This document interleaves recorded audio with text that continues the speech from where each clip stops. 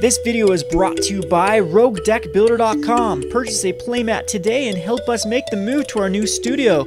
We have over 10 playmats to choose from. Visit Roguedeckbuilder.com. Hi there, it's Kevin with Roguedeckbuilder.com. Continuing off our top 10 list. I apologize for this one being a bit delayed.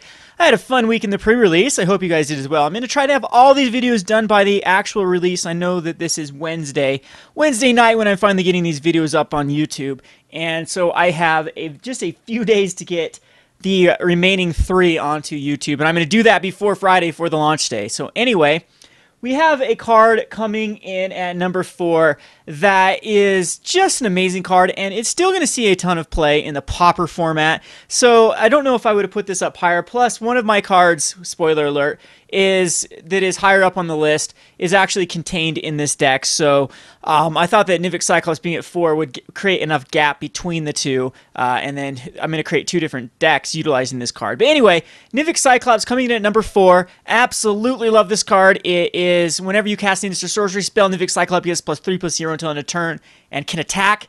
This turn is though it didn't have Defender, so it's a 1 for Defender for 3 mana, which is actually pretty strong in this format with Lightning Strikes. Unfortunately, we did just see Stoke the Flames get printed, so now we have Stoke the Flames, Last Breath. Last Breath actually isn't the greatest at getting rid of Nivix Cyclops, so you can pump in response.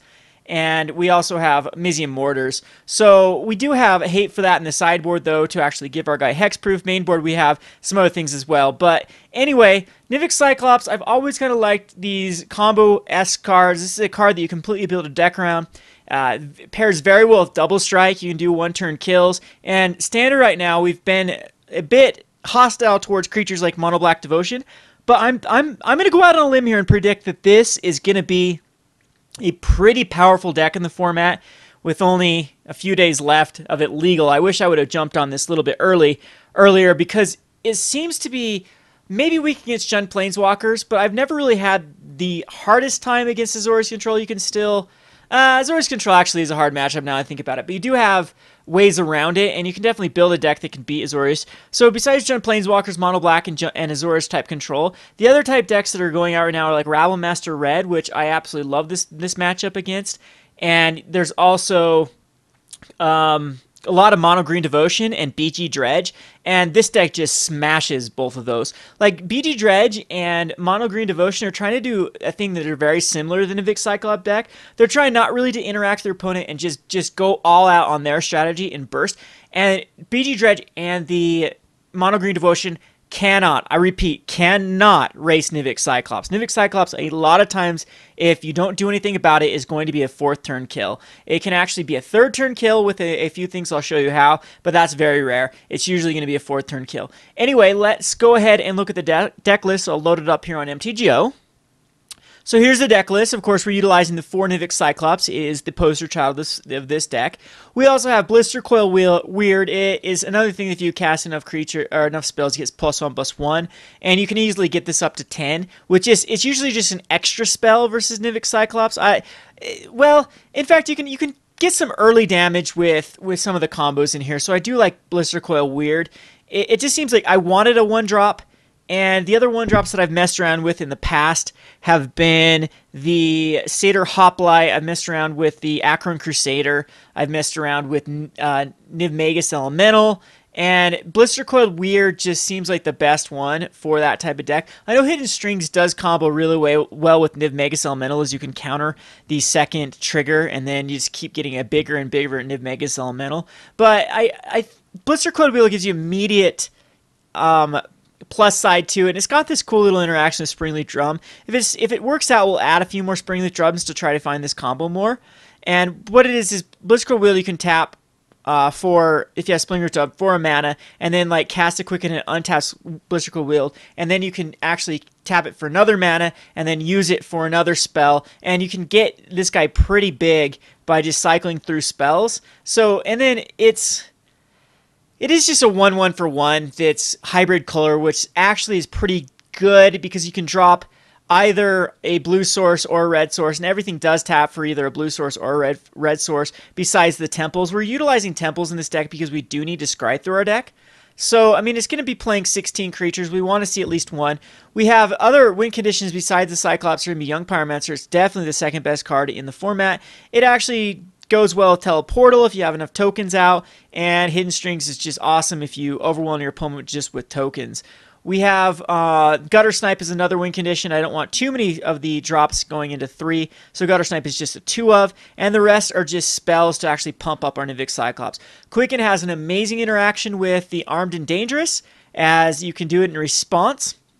And I believe that's the only, and Teleportal too is not too shabby because you can Quicken in response, not in response to blocks, but yeah, it's really just in here for the Armed and Dangerous, and it's just such a powerful little cantrip card. We don't have a better cantrip card like Ponder or Preordain or Sleight of Hand or etc, etc, etc. I think that they've moved away from the 1-drop blue cantrip type cards, so Quicken's the best that we have. Then Hidden Strings just interacts so well with everything in this deck. It's so good on Guttersnipe and Young Pyromancer. Decent on Nivix Cyclops because what you do is you actually tap down their block or untap a land, and then you usually or that's scenario 1, or untap or tap down 2 blockers. So it's the pseudo unblockable type ability, and then number 2 is you can actually cast it as a free spell to untap mana. So Hidden Strings very, very powerful with Nivix Cyclops. We have just a 2 Titanic Growth and 2 Titan Strength. I thought about using Fido Burst with Quicken. It just didn't quite make the cut. Got 2 Goblin Electromancers in here. It's always nice to reduce the spell of Titanic Growth, Armed and Dangerous, and Hidden Strings. We might cut down to 1 Goblin Electromancer and 2 Springleaf Drums. I'm thinking that might be a little bit better. I just don't want to get flooded out with too many lands. If that's the case, I might cut a land. I'm not sure. Cut a land and go 3 Springleaf Drums.